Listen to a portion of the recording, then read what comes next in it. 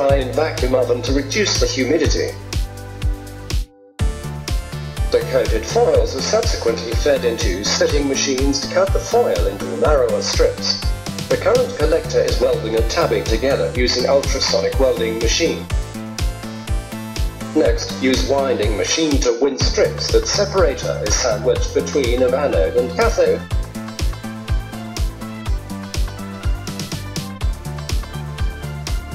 Grooving machine is used to groove cell cases in fixed location of battery core. Electrolyte is injected inside the glove box and crimping machine is used to seal the cells.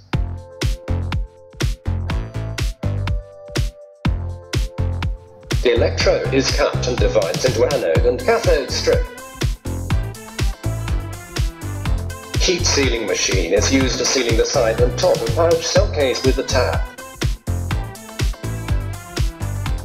The electrode strips are stacked follows the sequence layer of anode, separator, cathode, separator and so on by using stacking machine. The strip also can use winding method to wind the electrode according to layer. Glove box is used to allow the ability to record and trace the production environment for enhanced quality of dry environments. The case's battery is filled with electrolyte in vacuum or glove box using electrolyte filling system. Wrap the case with heat shrinkable PVC for isolation of positive and negative terminals.